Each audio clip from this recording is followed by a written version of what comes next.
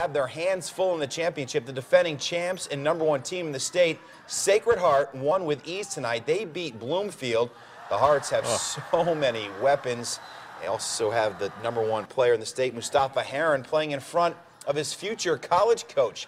Pittsburgh's Jamie Dixon was part of the sold-out crowd.